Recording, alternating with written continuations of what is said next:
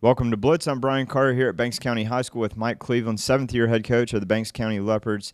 Coach Cleveland, as always, really appreciate having you here on Blitz. Thank you, Brian. We always enjoy having you, and thank you for giving our program some publicity, and always enjoy your coverage. You guys make it really easy, and in the midst of yet another fantastic season for you, I know there's a lot of work to do, but you're 14-3 overall, 3-1 within region play. How would you assess the season to this point?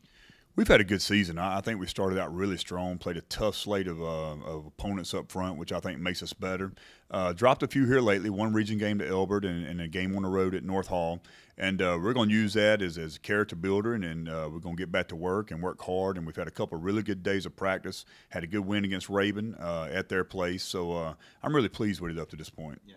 And so expand a little more on the Elbert County game. I know not the result you wanted, but is there such thing as a good loss for your team, and how you guys kind of respond to that?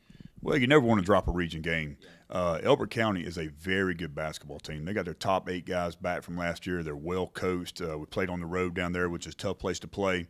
But we can definitely learn from it. I think losses sometimes teach you more about your team than wins.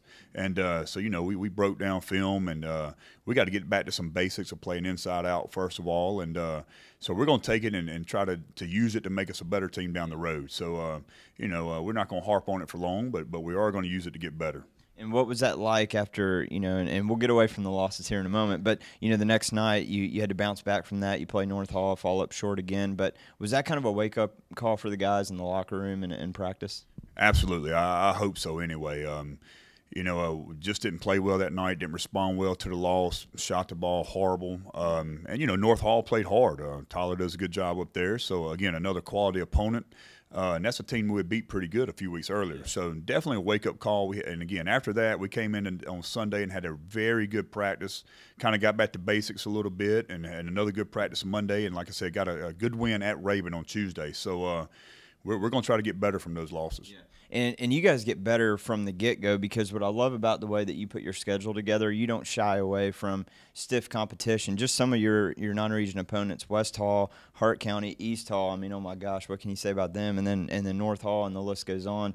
Right. You know, how much does that build up what you're trying to do here for this program? Well, I don't worry so much about wins and losses early as I do, you know, just trying to get better. And we feel like programs like East Hall, Hart County, those guys really push you. Yeah. And that's what I want early, and I think that makes us better late, if that makes sense. Yeah. So we're not going to shy away from competition. Yeah. And I know ultimately the goal for you this year has to be to get over that Sweet 16 hump. You guys have gotten there, I think, 3 years in a row. Is it 3 or 4? Right. Yeah, 3 years in a row. And you come so close. I mean, some really heartbreaking losses there, but it gets tough the deeper you get into the state playoffs. What is it going to take this year, you think, to get over that hump?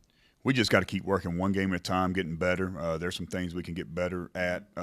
Shooting the ball is very important to us this year. We're actually shooting the ball a lot more than we have in the past. Yeah. And, you know, I think as we get better throughout this stretch, and if we shoot it well, I think we can play with anybody in the state in AA. Yeah.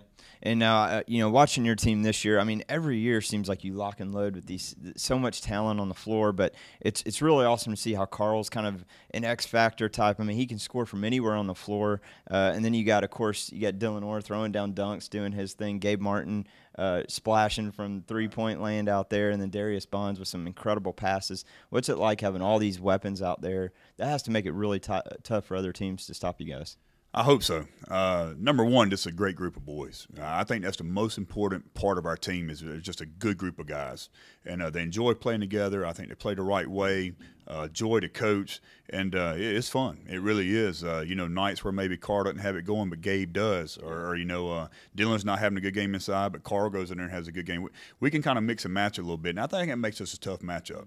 Yeah, and also you don't have much of a drop-off, if any, when you have to go into your bench. So there's a lot of coaches around here that would kill for your situation, because they basically might play 7 guys or so like that. But what can you say about how pleased you are with your bench? Bench has been very good. We got some young guys over there who's going to be really good basketball players. We've dealt with injury a little bit. Bosco Norman was out with an ankle injury, and Sawyer Pace, collarbone coming from football. Noah Riley had his appendix taken out a couple weeks ago. But when all those guys are healthy over there, and you throw in the freshman Dakota Orr, it's a good group of players over on the bench. So really pleased with where we're at right now and the future also. And what's the plan for you guys to finish out? I know you would love to win out the rest of the way and take control away from Elbert County now that they kind of have a slight inside track right now. This region's tough, and got a bunch of good players, got a bunch of good coaches, and so we're just focusing one game at a time. I say that to you all the time, but we are one game at a time, try to take care of each opponent, and we feel like it's still in our hands. If we win out, at the worst, we're tied with Elbert.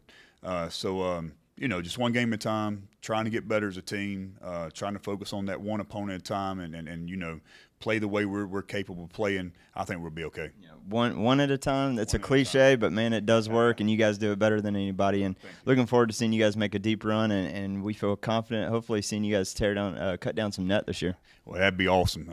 Thank you for being here. Thanks, Coach.